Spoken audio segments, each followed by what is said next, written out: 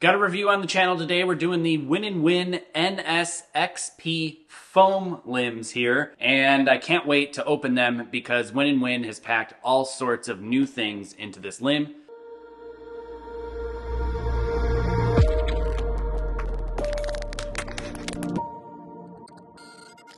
So before I get started, huge thanks to Win&Win for sending me these limbs here. And as usual in my reviews, I give you full disclosure if somebody sent me the limbs or the products that I'm using in this video or not, and Win&Win did supply these to me for free for the purpose of a review. Now I only do that under one condition, and that is that I have to be honest, period, end of story. If I find any sort of defect or flaw when somebody sends me a piece of equipment, I will first reach out to the manufacturer and make sure that it wasn't my fault, like say if I was setting it up wrong or just did it wrong in general, or if there's an actual concern that they need to be addressing. And if that is, I still will let you know in the video if that happened. So anyway, just full disclosure there. Now, I did also open the box because I was going to do a YouTube short teasing them, but I decided I just really don't like doing the YouTube shorts. It's just kind of more of a pain than it is anything, and I really don't get a whole lot out of it anyhow.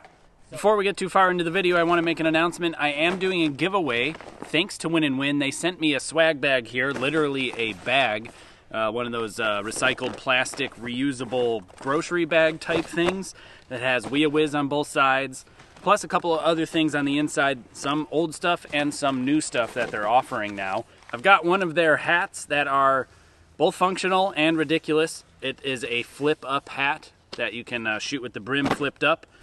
A large, because it fit me, but to be honest, I have so many shirts, I'm probably never going to wear it. So it's a large white Win&Win shirt here. I will autograph this or the hat or both, depending on who wins the shirt and what their preferences are. And new for this year, I believe, or at least I haven't seen these yet, they are the Win&Win ice sleeves. Essentially, you put them on for both sun protection as well as cooling properties. There's a black set that are still in the package that I haven't opened yet, and I already opened this white package, and they're actually very, very nice arm sleeves that I think are designed to be worn during the summertime because they're ice sleeves, right? They're supposed to be cooling. Very, very stretchy material, no seams on them at all, and I put them on and they're extremely comfortable, and I'm saving a set of each color for myself. So I'm also going to be including a set of these white and a set of the black. They say Win&Win on them. Actually, they do feel a bit cooler than the actual raw temperature of my skin. So, if you're interested in entering into this giveaway that I am going to do the drawing for on December 12th, all you have to do is comment below. Just comment anything. You can comment a number, you can comment for all I care. All you need to do is comment below and you're entered to win this stuff, and I will send it to you for free anywhere in the world.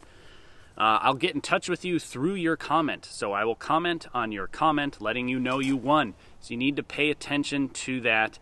And if you see me reaching out to you, please do respond or send me an email after I comment on your comment that you've won. If I don't get a reply within a week from that person, I'll just continue doing that every week from there on out until I find somebody. Just so you know, those are the rules of the giveaway. I'll send these to you. No purchase necessary. I don't know if I need to say any of this stuff, but I'll be using a random selection tool that will be fair to select a random winner. All you need to do, like I said, is comment below, and you'll win this swag bag of a bag, a hat, a shirt, and arm sleeves in both black and white, and I'll happily autograph any of these if you want me to do so, and I'll ship it to your door. So thanks to Win&Win for supplying some of this stuff to give away, and thanks for supplying me these limbs like I said before, so that way I can get you, the customer, a review and give you some honest feedback as to what I feel about these limbs. So inside the box is one of their hats. They're actually nice, these ones here. They're the dry fit hats that are adjustable in the back. They have a little bit of a stretch to them, and they're kind of very similar to what would be a golfing hat. So they're very comfortable, and I actually genuinely like shooting in them. Although they are white, and I have a problem with dirty hands usually, and they turn black or brown very quickly. So also it comes with a manual. Looks like some decent looking stickers, actually. So the limbs are high gloss. There's many different features this year that are new for these NSXP limbs, and they are extremely, extremely sharp. Very similar to the XP limbs themselves as far as the graphics are concerned. The colors are about the same, and they're painted fully on the outside edges. And it looks very, very good to me.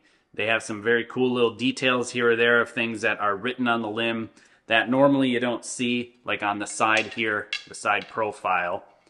It shows that they're super duper extreme, of course.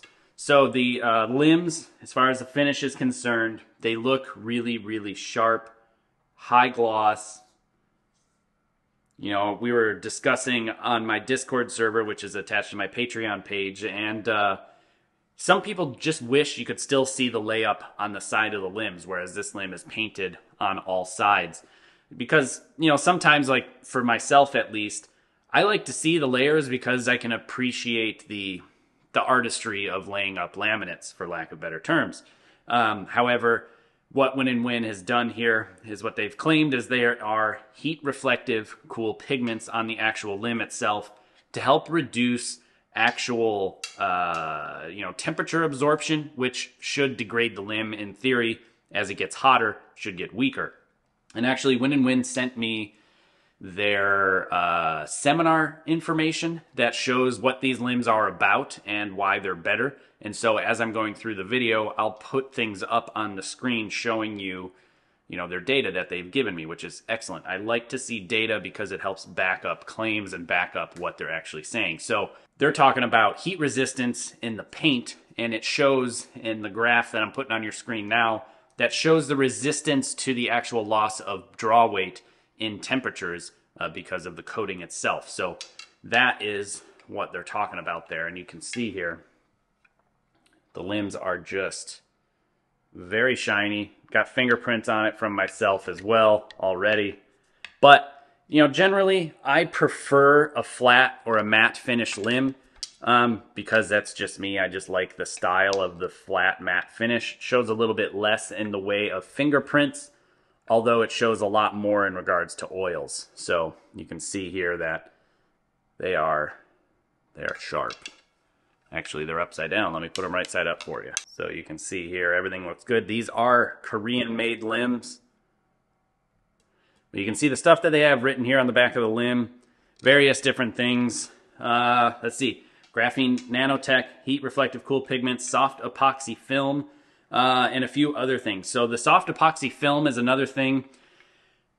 I think they could have used a little bit better word instead of soft, because soft is not something you want in a limb. You don't want something that's giving. I believe, if I may translate for them, soft being that reduces actual vibration, and that's why the little logo here next to where it says soft has a little vibration thing.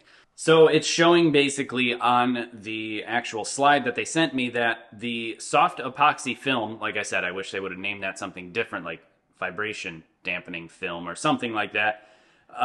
Basically, it reduces vibration. And then they also publish the data and show you the actual, vibration analysis data to show you how it reduces it and how quickly it reduces it. So again, data. I love data.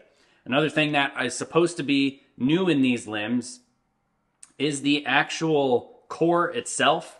The core material is some sort of heat-resistant foam core, and they show a picture of the foam core in 60 degrees Celsius, and you can see how on the left that one's nice and straight as and stiff as a board, and the one on the right has degraded and has essentially become floppy, which coincides with that heat-resistant coating. The paint that I've already talked about shows that huge difference in the drop of the lessening of the drop of the draw weight, which is cool.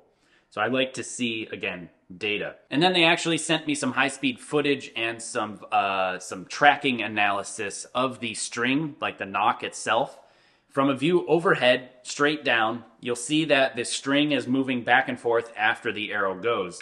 And what they're comparing there is the NSG limbs that are foam to the NSXP wood and NSXP foam, and it actually shows the foam doing the best of the three, which is really cool to see. Yes, the arrow is long gone by that point, right? But what I can tell you from experience of shooting Win&Win stuff, ever since they came out with that kind of analysis and showed that to the world, it started a long time ago, actually, when I was still shooting for Hoyt. And it basically showed like how good the string tracking is after the arrow's gone. And yes, again, it's after the arrow's gone. But what it really shows is how the bow feels. When the bow is shot, and if the string is traveling in a straight line and not wobbling all over the place and making circles, it actually makes the bow feel a lot more refined and crisp, and the bow jumps and launches forward hard and doesn't wobble and shake all over the place as much as some older limbs do. The newer limbs are much, much better from just about every manufacturer, but I think Win&Win is still at the top in regards to that. So they have a lot of different features, like I said, packed into this limb, and the curves are fairly standard. Let me grab a set of the MXT XPs and lay them on top, and then I'll actually grab an MXT 10 set as well, and we'll compare the curves. All right, so first let's compare the MXT XP to the NS XP. As far as the curvature is concerned, what the curvature does is it really affects the way the limbs feel as you're drawing them back. And it shows to me that they're essentially the same exact curve itself between the MXT XP and the NS XP. So the way they should feel through the clicker zone should be about the same. And actually, now that I'm holding them side by side, I can see a difference in the limb that I thought was there that I forgot to mention, and that was in the limb tips themselves. So if you see the XP, the MXT XPs on the left here, that side, they're longer. You'll see that they're much, much longer and they're much, much bigger. So the MXT XP is on that side there. You'll see that the NS are much shorter and stubbier and not as pointy.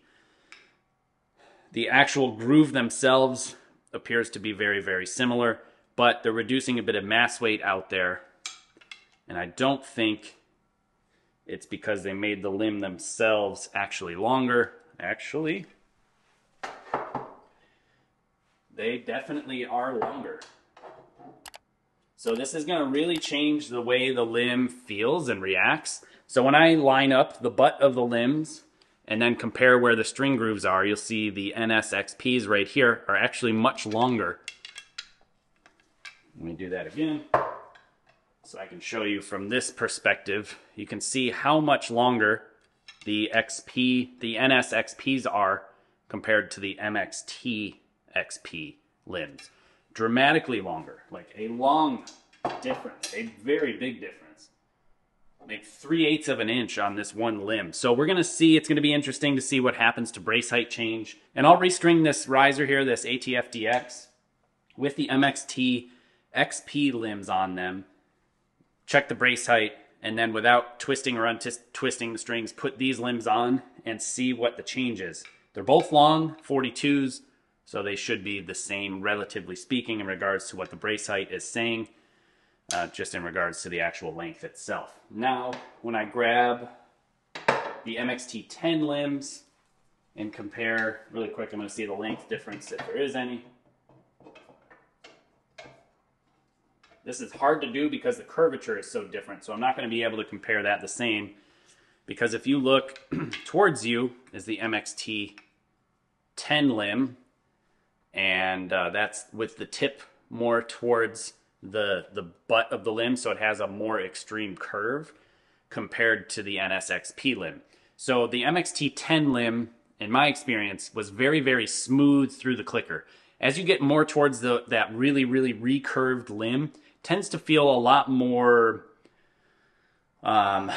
smooth, quote unquote, through the clicker zone. Doesn't stack as much, more like an Uka style limb, whereas the limbs that are not so recurved tend to feel a little bit more linear through the curvatures of the actual draw force curve. So that means that the MXT XP limbs, the NS XP limbs and the MXT XP limbs should stack a little bit more through the clicker zone. Now that brings me to something that I've been wanting to address really quick on the channel, is the draw force curves. I don't have a good solution here yet. Keyword is yet. Thomas is working on a setup for me that's going to really, really up the level of the consistency of the draw force curves on a machine that does a much better job of pulling the bow back in the exact same way every single time, unlike my Last Chance Archery draw board. The bow press and the draw board are great, but they are definitely not designed for high precision measurements, right? And so Thomas is working on a solution that I'm going to be able to redo all my draw force curves, get you new draw force curves, and then we'll be able to have a lot better data in regards to comparing and contrasting efficiency ratings. Because in the past, many people have said, oh, the whatever set of limbs are dramatically more efficient than the other set of limbs that you reviewed months ago. What the heck's the difference?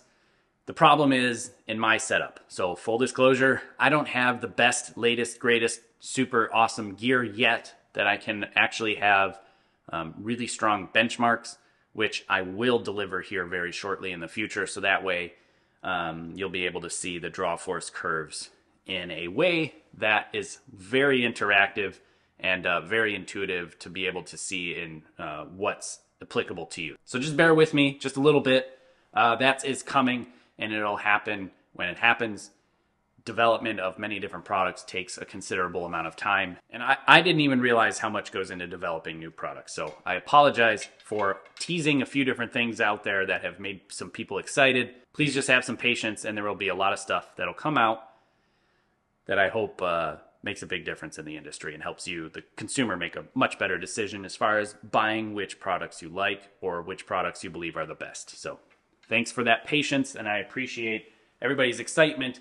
Trust me, I'm very excited. I'm the most excited person, if I do say so myself, because I get to put my hands on all of these different things and get the data that I've been craving for decades now. I feel like these limbs are very, very, very torsionally stable.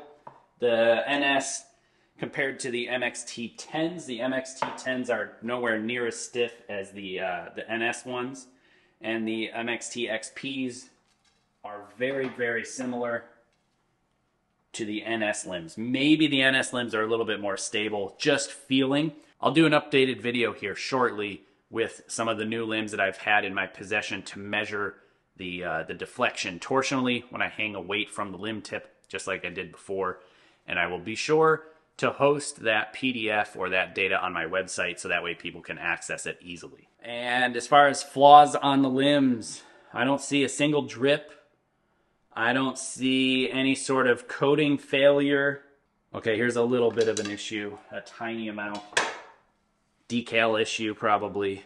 On this side of the, let's see, the lower limb, see where it says wheel is, where it rolls over the corner. See how through this area where it should be black in between the M and the S and all that stuff, there is a white line. So that's the only failure, and you can see in the S here, there's a black that goes partially into the S. So that's the only thing I'm seeing on the limb, and you can see it there on the WIA, W-I-A, through there as well. I'm gonna check the fitment of the limbs and the riser really quick. Although I already have the Kaminski Archery precision tiller bolts in here of 375, so they are the correct size tiller bolts that are for this ATF DX riser that should fit these limbs ideally, because I haven't seen very many Win&Win limbs that are oversized. And oh yeah, it's nice and snug. That isn't gonna come out. I'm that confident in the fitment because you can see it's very, very, very stiff in the fitment. So they're tight. So these will definitely take a little bit of wear going in and out, breaking some of that clear coat off to make them fit a little bit easier. But I'd rather have a nice tight fit like this because I know how critical and how important that can be to accuracy and consistency downrange. So if you're interested in precision tiller bolts, not just for Win&Wins, but for Hoyts and also a few other risers, these do fit some of the SF risers as well because they're the same bolt pattern and measurement, meaning the Win&Win ones. I have it all laid out on my website, jkaminski.com. I'll have links in the description below, and the card at the top up there. Also, if you're interested in any of this equipment, by the way, I will have links in the description below showing you where you can get them at Lancaster Archery Supply in case you're interested. So yeah, these are tight fitting. The lower one was nice and snug. The upper one is also the same, very, very snug. So Win&Win is still doing a great job in regards to maintaining their tolerances on their limbs. So before I get too much further, I do want to compare and contrast what is happening with the differences in the actual limb tips length, because it seems to be very different. So I want to put these MXT XP limbs back on, get it strung up, and check the brace height. So measuring the brace height from the string to the plunger tip, I'm at 8 13/16, which is just about exactly 22.5 centimeters, 22.4.5 centimeters, give or take there. So without changing any of the twists on the strings, without changing the tiller bolt positions, let's put the NS limbs in. Get the upper first. Get those in place. You'll see it takes a considerable amount of force to get them to snap in because of the fitment of the actual fork of the limb on the limb bolt, which is really, really important. Feels much higher as assumed. Yep, it is. So we're right at exactly 9 inches, which is 22.9 centimeters. So it did grow from the change of the limbs. There's many different factors in regards to changing limbs, especially when they're different builds themselves. But when a limb is marked 42 pounds, it can be anywhere from 41 to 43 generally. So if those limbs were 43 and these limbs were 41, that could explain part of the actual brace height growing. Because also, as a limb is strung like this, there's a given amount of force that the limb wants to return to rest that isn't necessarily related to draw weight. A lot of it has to do with the curvature, but the curvatures are the same. But to see a brace height grow a considerable amount by 3/16 of an inch, or about 4 millimeters, 4.5 millimeters-ish, give or take, that's a lot. That's a considerable amount. So I do believe that the limb tips are further out, and that will definitely change the feel of the limb. I know Hoyts typically tend to run theirs further out as well. It makes the limb draw a little bit more smoothly, for whatever it's worth.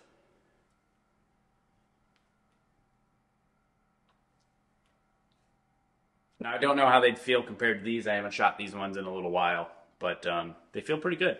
They definitely are a little spongier down here, and then they build a considerable amount towards full draw. So I know that the old NS limbs, compared to a lot of the more newer Win&Win limbs, typically tended to stack more through the clicker. So I'm not sure if these NS limbs would also do the same, but we'll find out. So now what I'll do is I'll get them all lined up, get the limbs aligned to the riser, get my center shot set, get the bow set up so I can get out there, get it tuned, and then afterwards, in the next video after this video, I'll shoot it for score at 70 meters and we'll see how it does. So I'm using a known straight stabilizer, and I'm going to use these biter blocks here to get my bow aligned.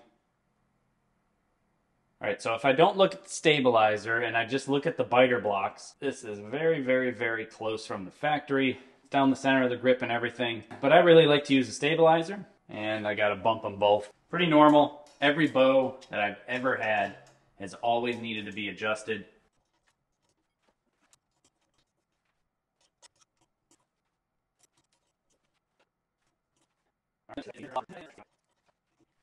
Okay, now I'll set my center shot.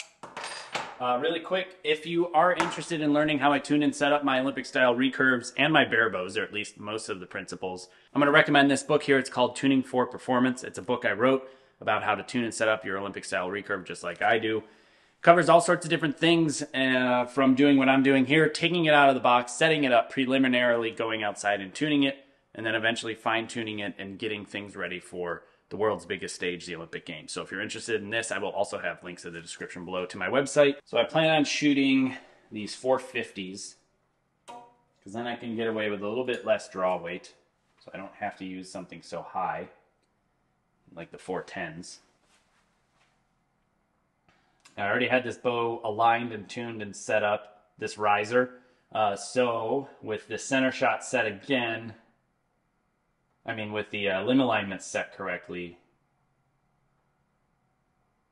the center shot is dead on, so I don't have to move it at all. It's just a tiny bit to the outside because of the barrel of the X10. I wonder what the tiller is though. Forgot to check that. 7.5. Perfect. 7 5/16. So I'm at 3/16 shorter on the bottom, exactly where I like it. So Win&Win is, something that I've noticed over the years and definitely seems to hold true with these limbs, is they're super consistent in regards to how much they tiller their bows or tiller their limbs. I can swap a bunch of different sets of limbs and the tiller is all going to be about the same, or at least they have been in the past. So I'm going to throw these stabilizers on, get them all dialed in, and then next we're going to head outside, get this bow tuned at 30 meters, and I'll give you a bit of feedback as to how the bow feels, at least a first impression. And then, like I said, the next video is going to be me scoring at 70 meters. So if you haven't yet, please do hit that subscription button down below and the notification bell so you're notified when I upload that new video, as well as the torsional rigidity test and a few other videos that I have planned very, very soon. Okay, we're out here. I'm at 30 meters, and before I shoot, I want to make sure my brace height is set to where I like it to be. I like to run mine right around 8 and 7/8. It was a bit high at 9 inches as we last saw indoors. So let me get that set first before I shoot some arrows here. I'm going to shoot a few arrows here, kind of get sighted in and warmed up, and then we'll start to work on tuning.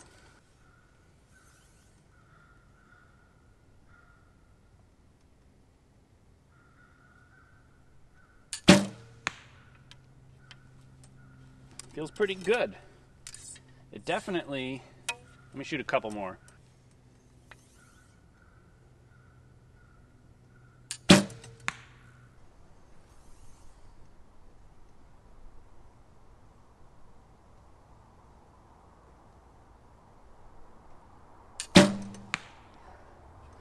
It definitely is a little stiff through the clicker, but it's super stable.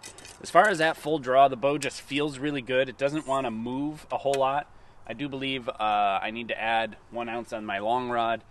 I reconfigured my stabilizer system with the GMX3 series, so things are a little bit off, and I forgot where it was, so I got to put it back. But the bow is jumping so hard, it launches out of my hand and hits the end of my finger sling range. Exactly how I really like it. I love a bow that jumps out of the hand and really puts direction on that arrow when I let go.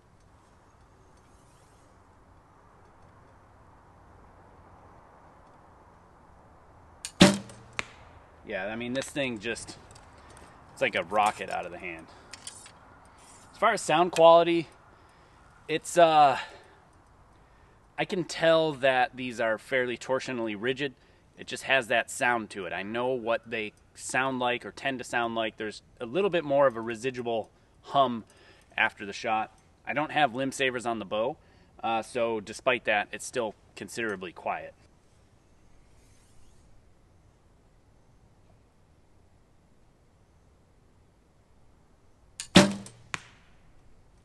Yeah, I mean, it just jumps so hard.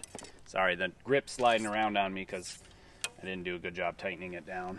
But it just jumps real hard, nice and stable. I do need an ounce on my long rod for sure, though.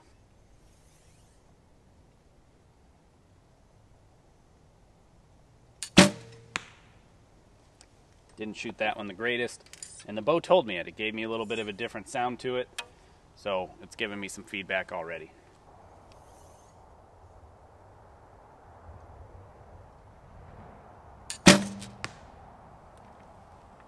That noise is the grip, so don't pay attention to that one. Looks like it went a little bit on the stiff side, so first I'm going to go get my Allen wrenches and a couple of ounces just in case, and then I'll pull my arrows and continue going about this to get the bow dialed in and tuned. Like I said, right away I can tell it jumps really, really hard, and it feels very stable when at full draw. I wouldn't say it's stacking a lot, but it is definitely a bit firmer against that back wall. But I think an ounce or two on this long rod is really going to change that and give me a bit more confidence that the bow is going to stay still as I go to pull through the clicker to really stay aggressive on it. And so that stability that I feel, I think is going to be a very good thing, and it won't feel so much as a wall when the bow's not wanting to rise and float on me. So all right, so I tightened the grip, and the bear shaft was sitting about 5 or so inches on the stiff side. So I am gonna take the draw weight up,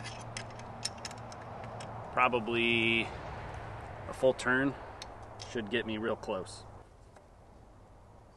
I haven't used the precision tiller bolts all that much to make adjustments, but I'll tell you, having these numbers to tell me where I'm supposed to turn to for exactly one turn is very, very convenient. I shouldn't have changed my tiller one bit because of that. If you make a large adjustment in your draw weight, always check your brace height, because mine just shrunk almost 1/8 of an inch from one turn. All right, still good. 3/16.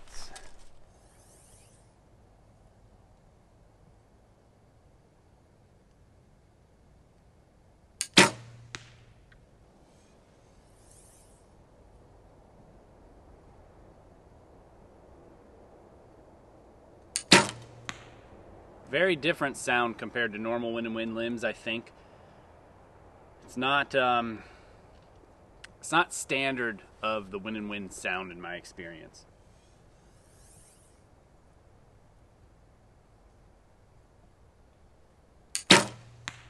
Maybe that's the epoxy film dampening, because it's definitely not as, there's a lot less high frequency vibration, and maybe that's what it kills. But it is, it's definitely not as crisp sounding, in my opinion. It doesn't feel bad, it just doesn't sound as crisp.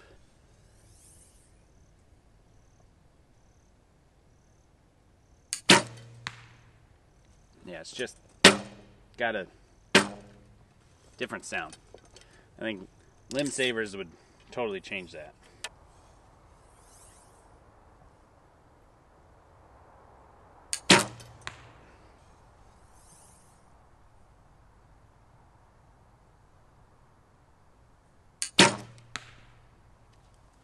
I didn't see where that one went, so I'll have to go down there and check it.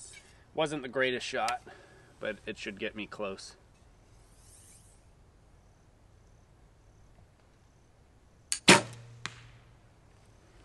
Alright, so they went a little weak on that one, or the bear shaft did. It went a little weak. Because that bear shaft shot wasn't the greatest, I'm going to do this again. See where it goes.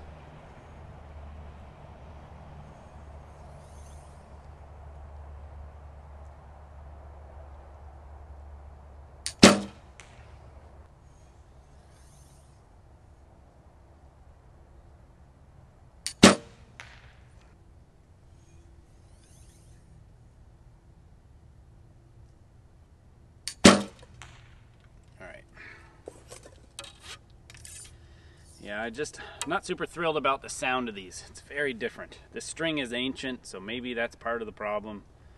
I don't know. Maybe I need to play around with brace height, but I'm not a fan of the way it sounds. Like normally when they have this kind of tone, they tend to have low frequency, high amplitude vibration, but this doesn't have that.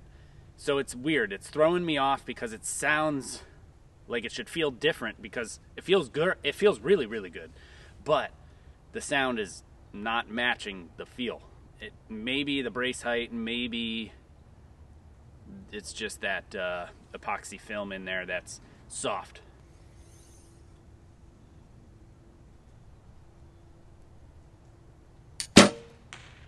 Not a good one either. I'm gonna go get that bear shaft, do it again.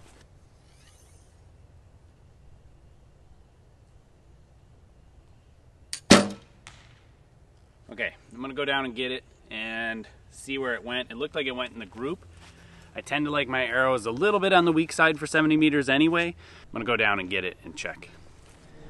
I'm just not happy with the way this sounds, and I think that I'm gonna play around with the brace height and see what happens. I'm gonna lower it first and see if it makes it better, because the bow doesn't sound very happy to me.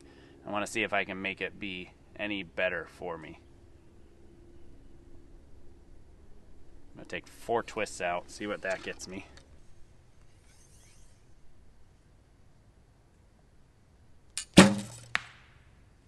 That's better. That sounds more like a Win&Win limb to me.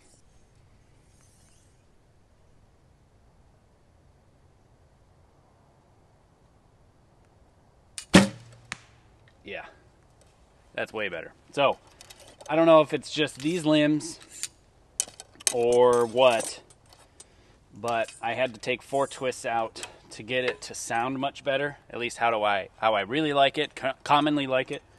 and how Win&Wins normally sound.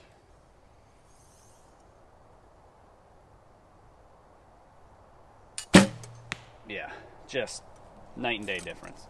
So for whatever it's worth, if you get these limbs, you may need to run a slightly lower brace height to get the feel back the way you like it. Maybe it's the limb tip length or the build change of the limb. I don't know which, but now the sound matches the feel.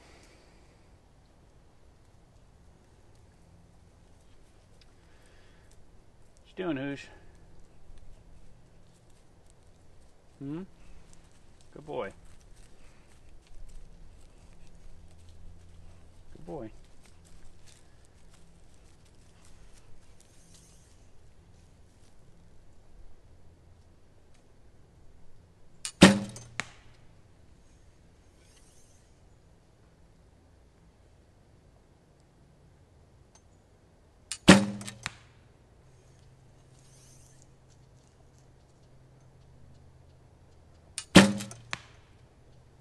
Definitely, if you like a bit more of a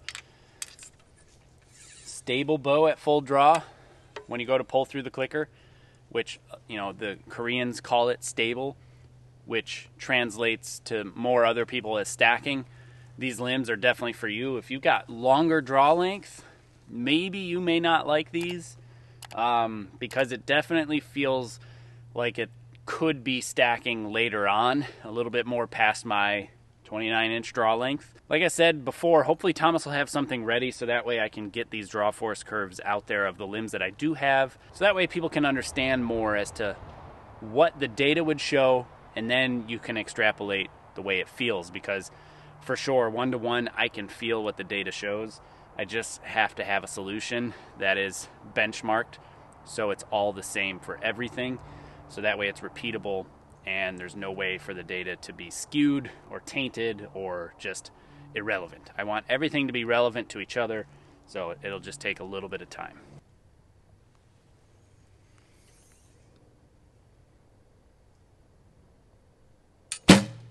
There.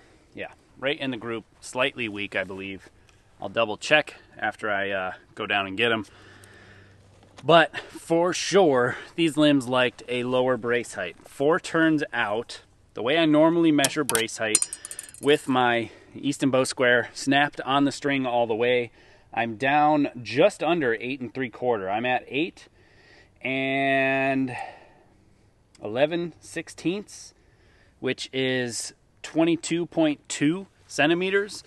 However, this bow square doesn't measure correctly. It actually measures from this surface, the scale that's on it. And I really dislike that because of this, because I'm always second guessing what my actual brace height is.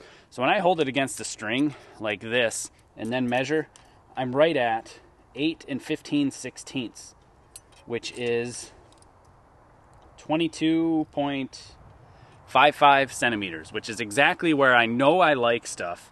So maybe I've just been running brace heights a little bit too high because this scale is just off. I wish Easton would fix this. They had the problem, knew that it was a problem, and never addressed it, probably because they ordered a boatload of them, and they're just all off. So I need a bow square that is actually correct relative to the surface that is snapped to the string. So if anybody has one out there that knows that it is correct from the surface that touches the string when it's snapped on all the way to the actual scale, let me know, because I'm gonna buy that one, because I really need a bow square that I know is accurate. So anyway, these MXT XP limbs, or NSXP limbs, they got so many limbs out these days from every company, and everybody's got similar letters they're using these days, so it's just funny.